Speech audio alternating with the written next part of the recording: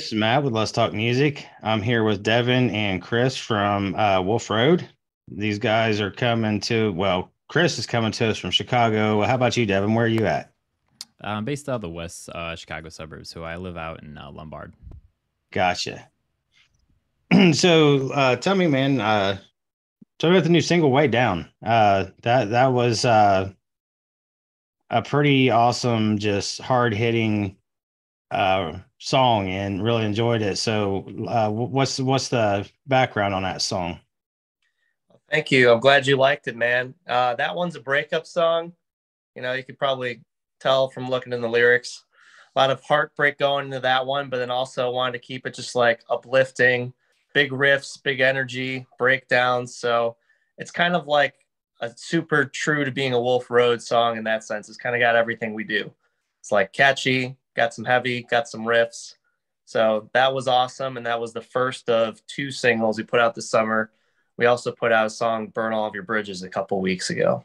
Oh, okay. I have to check that one out too, because yeah, I mean, I love your guys' sound. I definitely love the heavy sound, and it was all there, all the qualities. So, Yeah. Wolf Road, how'd that come about? The band, just in general, you mean, or like the name? Yeah. Like, I mean, how'd you guys meet? How'd you come up with the name? Yeah. Well, I guess they do go together that way. So me and then two of the other guys in the band, Nick, who's actually my brother and our drummer, and then Jeff, who plays guitar. We're in a cover band for a while when I started learning to sing. We did just like a bunch of pop punk covers originally, just like Fall Out Boy, Green Day, stuff like that.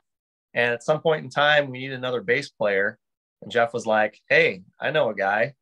And that's how we got Devin here to come into the picture. And one day we were like, we're going to start writing our own music. We're done with this cover bullshit.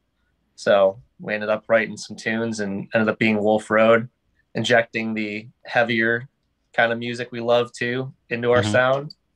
And yeah, the band name's like based off of Des Plaines, Illinois, where I grew up and where we used to practice. Okay. Yeah, I've been through Des Plaines. I'm like I said, used to run up in that area all the time. So how about you, Devin? I mean, what's your take on, the band when I mean, what your resume, I guess, where was you Mhm. before Wolf Road? Yeah, so before Wolf Road, I was in a bunch of bands that never really got good traction. Just because in high school, it was always a lot of guys like, hey, let's start a band. I'm like, okay, let's do it. And then a lot of just life gets in the way, or just they really weren't there. But also, I think just where I grew up, not a lot of people knew what to actually do. Like, okay, we're in a garage, we're playing instruments, not very well. How do we take this to the next level? And then it's like, are you serious about this or not? But I used to play in a lot of like heavier bands on like the metalcore side of things. So when I met Jeff was actually in college, and that's how I actually met like the rest of the guys because I grew up playing guitar and I was a guitarist, but eventually Jeff and I would just kind of like jam around playing guitar and stuff like that, and then he showed me what was actually the original riff of one of our older songs called "A Twisted World." He showed me Hmm. that at this place called Sweetwater in Fort Wayne, Indiana, where we were at.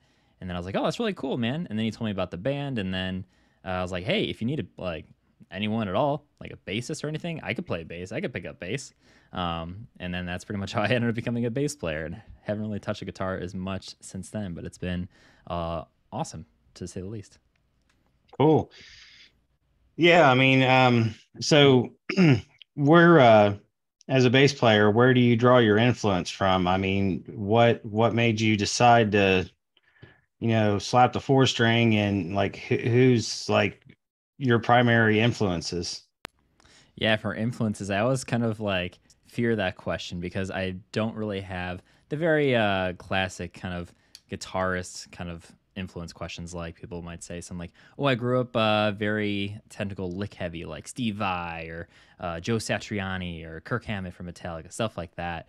But when it comes to bass players, I usually try and go on the more side of I look towards really good active like stage performers who are Hmm. bassists more so than the actual just playing the instrument itself because like Chris was saying, like Way Down is a very staple song that resonates as what is and who is Wolf Road. And so a lot of it comes from like our high energy and our music, but also how does that translate on stage? So I always try and look towards other, like I said, bassists that actually find a way to not just stand there or kind of groove, but really show in their actions how they actually want to perform and how the music should sound because it influences your crowd a little bit. So I always looked at, of course, like Flea, just because of the Chili Peppers, because he was always very animated and stuff like that. And then another bassist in the band called Issues, he was always jamming around and hell of a bass player, but also just had a great time on stage too. So it's kind of where I draw my influences a little bit. Okay. How Yeah. about you, Chris? What about your influences? Yeah. As far as like being a frontman, I have influences being a singer too, but I'd say mainly for me, it's about being a frontman. Kind of like Devin was saying, our live show and the energy is really the most important part of the band. Um, so I won't even mince it. Like, I'd much rather go crazy live and not hit every note perfect or something, like I could in the studio, than be like the most perfect singer who stands there. So Right. for that reason, I'd say like Caleb Shomo is definitely my biggest influence from Beartooth. That Mm-hmm. guy just absolutely loses it all the time. People like Ollie Sykes, just anyone you can think of who's a crazy frontman like that. That's like really what I'm trying to emulate and do. Yeah. That's funny because Caleb is his hometown is a suburb of Columbus. He's literally 15 minutes from us. So Yeah. yeah, they were just here and played a killer show. I was unable to go, but I seen a lot of video from friends that were there, and I agree with you on that. I mean, I feel like every musician draws influence from someone. You know what I mean? It's like, okay, the first time I ever heard, let's just say Metallica, for instance. Um, and let's just go with the guitar style, the the playing of Kirk Hammett, the way that he uses the wah pedal, whatever, that's influenced my playing. But as far as, your stage presence, that's equally as, if not more important, because you want to go to a concert and especially if it's a heavy concert, man. I mean, you want the band to be engaging the audience by jumping around and getting everybody going. I mean, I tell you that a good front man is pivotal in a band. I mean, you're the guys that 90% of the time have the microphone in your hand, and you're the one that will get the crowd going. I mean, I've been to God rest his soul, but I went to a Tom Petty concert, and he stood still the whole time. And I loved the music, but the stage show was not there. Yeah. So I get where you guys are coming from with that. Well, I've got another one for you then, because you just kind of jogged my memory talking about Tom Petty. It's probably true for Devin too, because almost everybody our generation, like the first band for them was Green Day. And Hmm. that's very much like the school of thought I came from with Billy Joe, just like the most engaging frontman, the most entertaining band. And I just like watched their set when they played Lollapalooza here in Chicago. I didn't go to the show, but I watched it online and I hadn't seen Green Day in a few years. And it's like, yeah, they still fucking bring it every time. So that was the first one for me that really shaped my idea of like what a lead singer and a frontman should be. Yeah. Right. Yeah, and I mean, I agree with Devin too. I mean, if you want a guy that's full of energy and all over the stage, Flea is definitely one of them. Yeah, definitely keeps it up.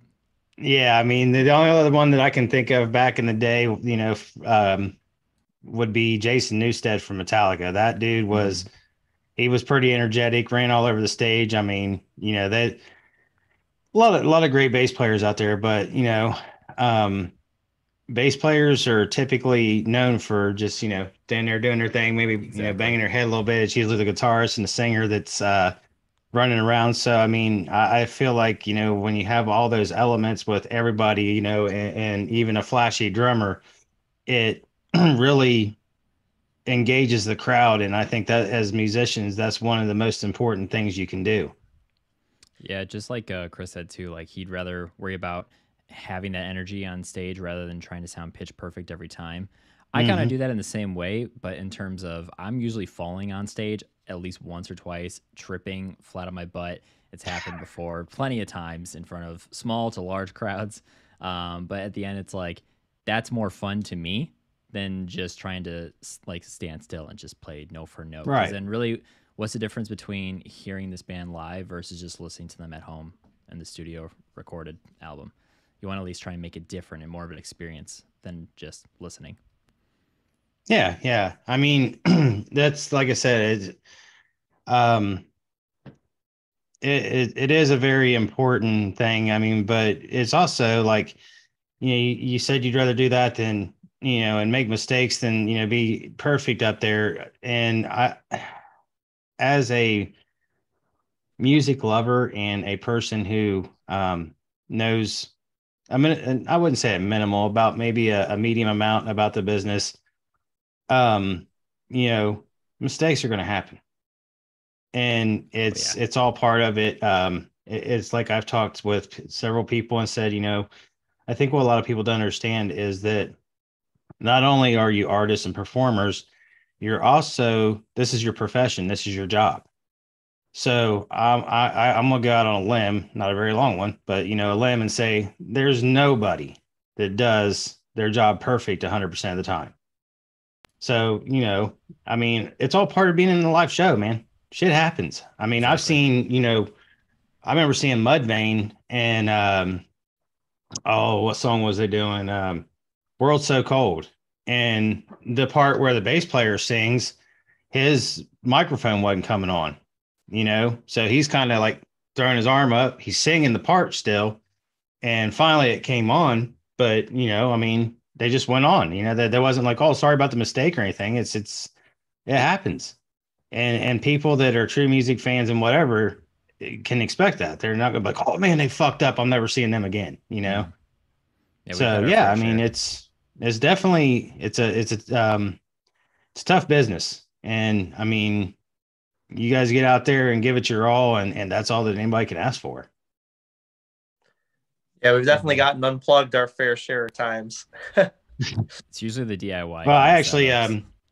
I actually just did a music review, my first one, and well, an album review, before I got to interviewing you guys, and it's a band called Silent Theory, and they just came out with an acoustic album, and it's pretty phenomenal. I mean, and I'm not much of an acoustic fan, but and they're in the same genre as you guys, when you take that type of music and you strip it down, it's pretty captivating.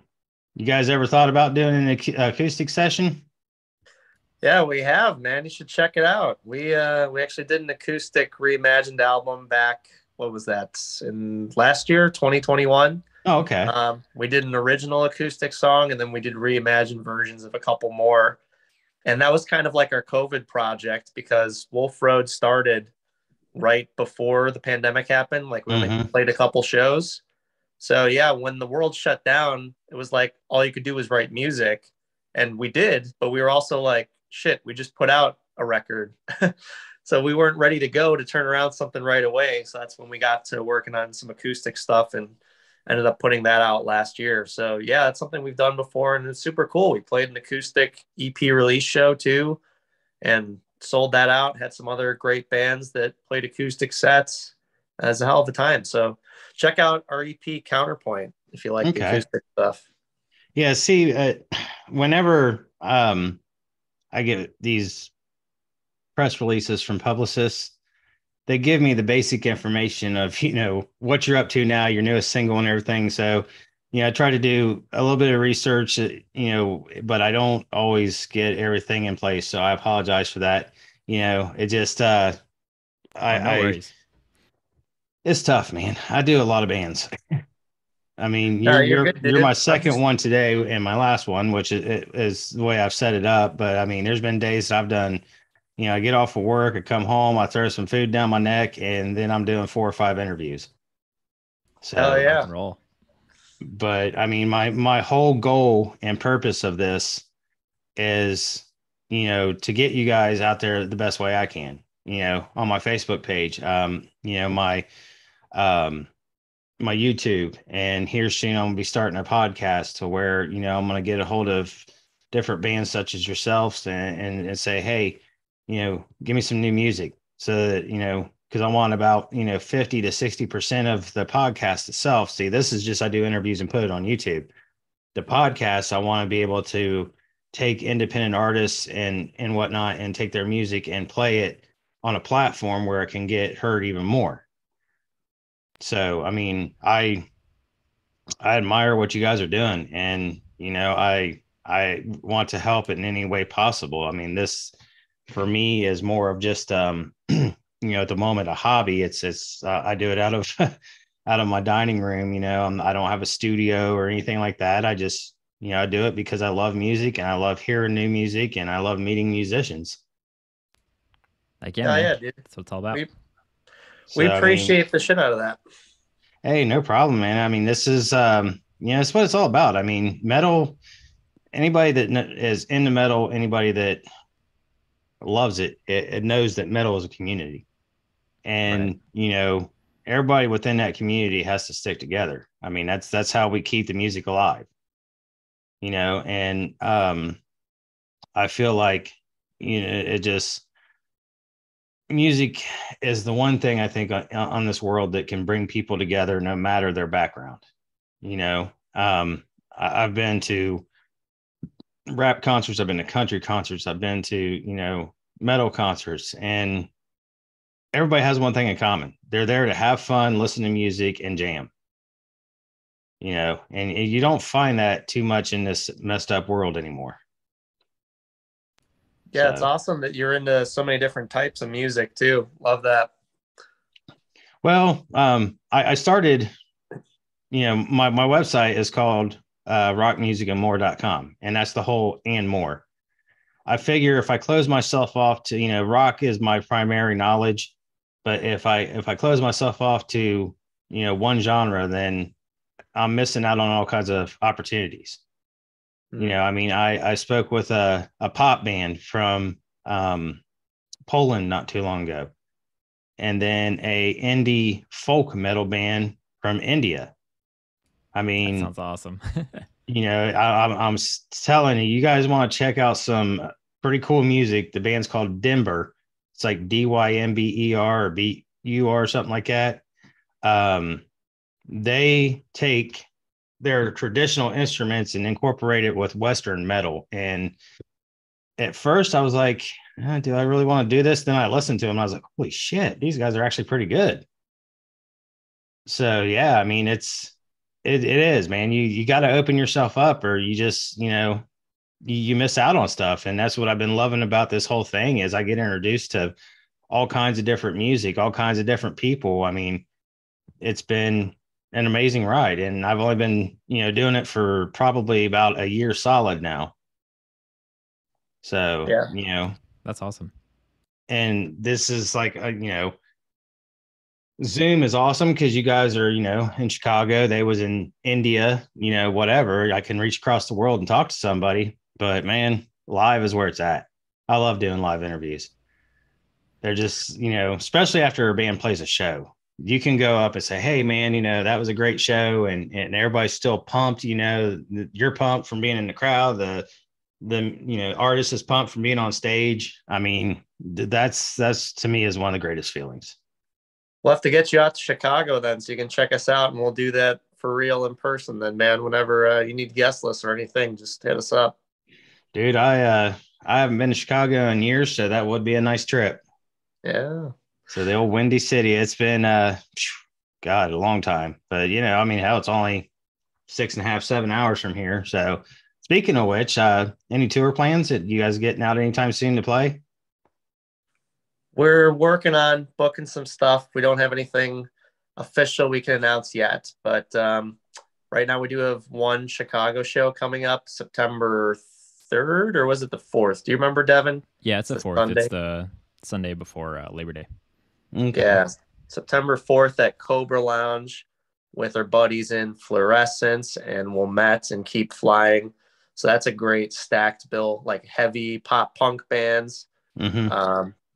Yeah, I think Keep Flying is like kind of ska and stuff like that too. Okay. So that's a stacked lineup.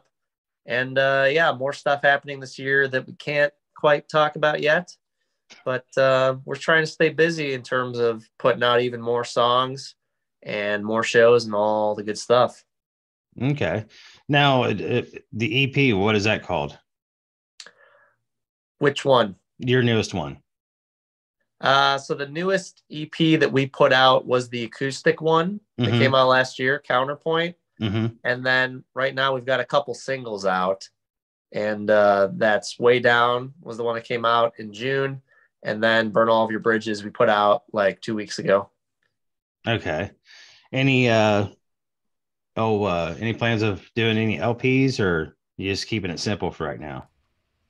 Right now we're doing the singles thing, just trying to put out as many songs as we can instead of like, if you had a bunch and you dumped them all at once. We're kind of doing one song at a time so we can stay out there and meeting new people and doing stuff like this.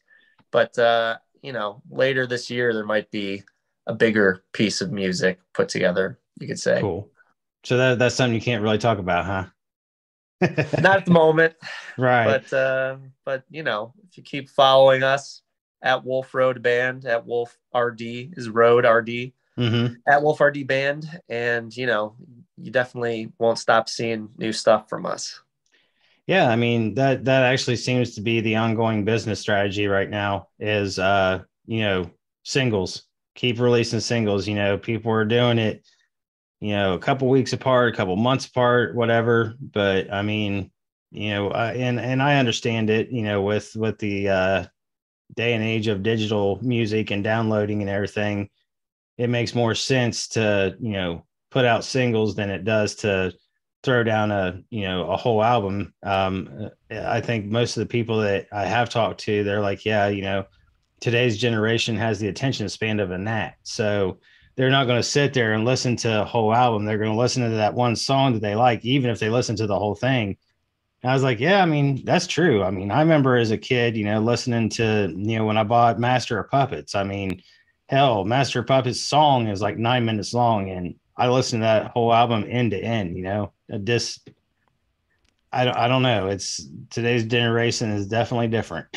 I think what pairs with it too, because I mean, we're of that generation that label was kind of thrown towards and attached to as we grew up from like even middle school up until our adulthood now, just like the attention span. But I think really what it comes down to is just if you look at how the digital landscape across all media, social, music, whatever you want to look at it as, it's also just catered to not so much physical, but actually getting sales. I mean, every musician we've learned of, even like big national touring acts, they rarely make anything off their actual music anymore. It's all about your merchandise. It's about your brand. It's about Mm-hmm. your experiences, all like that. Just because that's more tangible than, unfortunately, record sales. Like being a musician really isn't being a musician anymore. It's being a content creator, and Right. it's terrible to say that, but at the same time, it's just a reality. So it's like, unless there's some sort of grandiose change within the next decade or anything like that